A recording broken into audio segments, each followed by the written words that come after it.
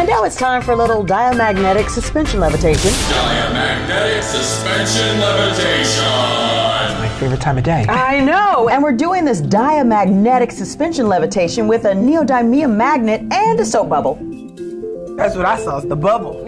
Yeah, This is a bubble. That right there is pyrolytic graphite, and you've got these magnets that are levitating over it because they applied a little current with some copper wires, and that's making them spin. And then they added the bubble, which slowly freezes, and you get to watch this in real time. Watch. Looks like the snow globe. Cool.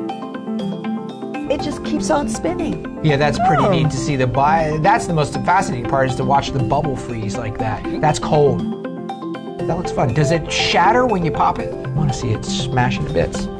Yeah, Nick, you get what you want. At the end, it levitates and then cracks. Oh, look, it did shatter. Cool.